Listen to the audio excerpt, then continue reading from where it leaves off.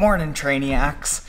So, as I've been training recently, I've bounced around a little bit between the Wahoo Ticker, the Wahoo Ticker Fit that goes on the armband, and then in a pinch, when I forget either one of these, I've used the heart rate monitor on my Garmin 935, and I've noticed some very serious discrepancies. That, combined with the fact that everyone's always asking, what heart rate monitor do you use?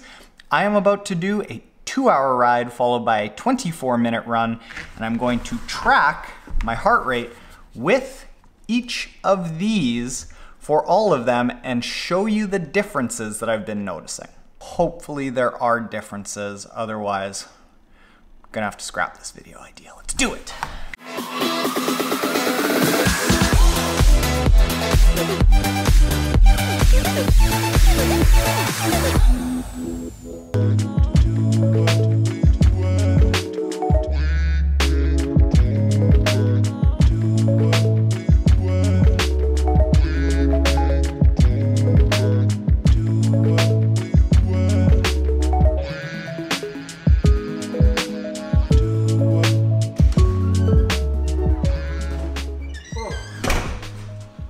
Okay, all right.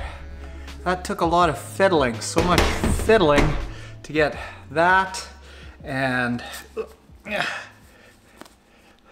this communicating and this communicating with the bike computer. I forgot to take GoPro fancy montage footage of the run, but I swear I did it, I swear. I think once I dive into the data, I think we've got some interesting stuff. Even just before I started running, I was looking at all the phones and the watch and they were all reading differently. Same heart.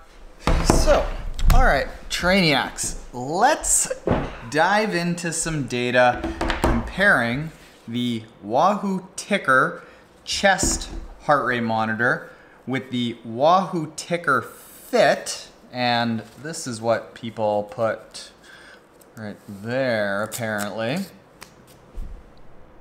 with the Garmin Wrist HR, that flashing green light in there, that monitors your heart rate all day. Now, I recognize that anyone that has done any sort of looking into heart rate monitor devices knows that the chest heart rate strap is going to be the most reliable. And then these two are kind of in behind, but I want to show you how and why, so that if you do end up just being able to use this or that, what you're getting yourself in for. All right, so what I've done here is I've overlaid the 3 heart rate files from the bike. So what I've got is the Garmin Wrist HR in green because it flashes green. I have the Wahoo Ticker chest heart rate monitor in blue because blue. And then I have the Ticker Fit in red. Don't really have any reason for it to be red. What you can see looking at this is that they're largely the same. So we'll just go through the entire 2-hour bike ride and they're basically the same. What I want to do here is hide one of them and show you the differences, the little nuances between them. So let's just say right off the bat, a chest heart rate monitor is going to be your best bet. This is the gold standard. So I want to zoom in here and compare the Wahoo chest heart rate monitor with the Garmin. And what you can see is that they're largely the same, but I've tried to line them up as much as I possibly can. And the thing that you're going to notice that I want to point out is that there are points where the Garmin ends up being higher. So here at the start of the ride, it shows as if it's higher. And you might think, well, Taren, you didn't quite line these up very well. Well, if you move forward, they're basically matched up along here, a little bit higher, but then we get to a point that it's lower. We get to a point that it's bang on, it's higher again here. But then we get to a point here where it's lower. Another situation where it's significantly lower right here.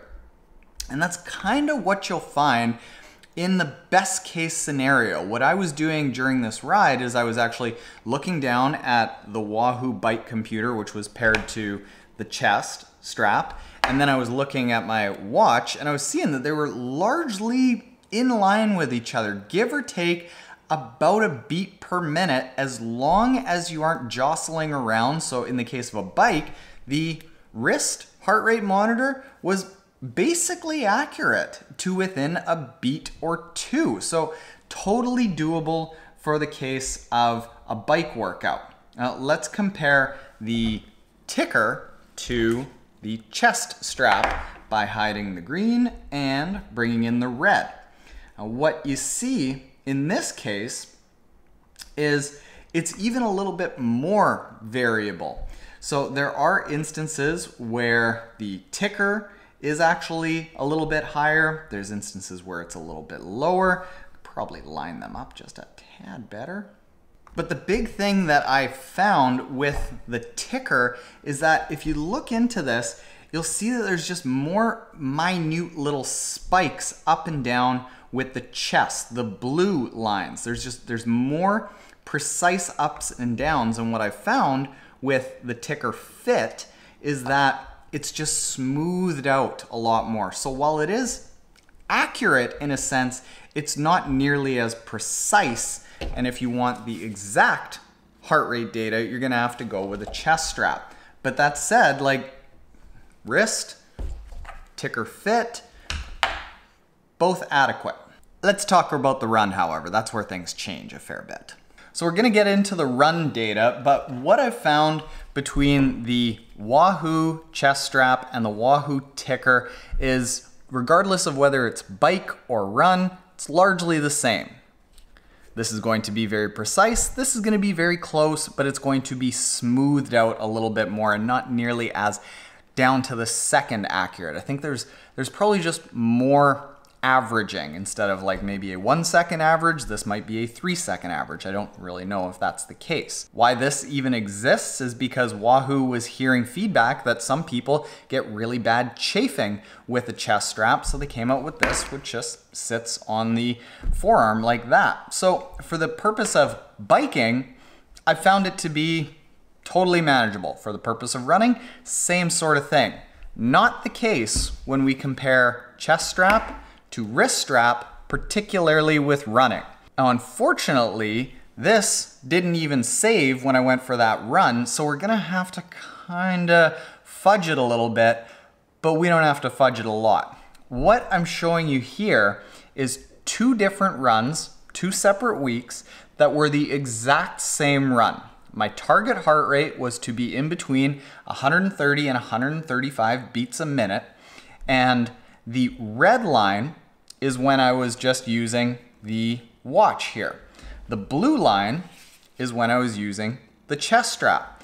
And what you can see is that the chest strap starts off, gets up to close to into that 125s, that 130s, and it is fairly precise. We're seeing small little dips and things like that. But what I've found with the beats per minute on the watch is that it very quickly actually loses an accurate beats per minute and gets to a point that we had here that I was running so easy. I was running like 6-minute kilometers and it was still reading 156 beats a minute.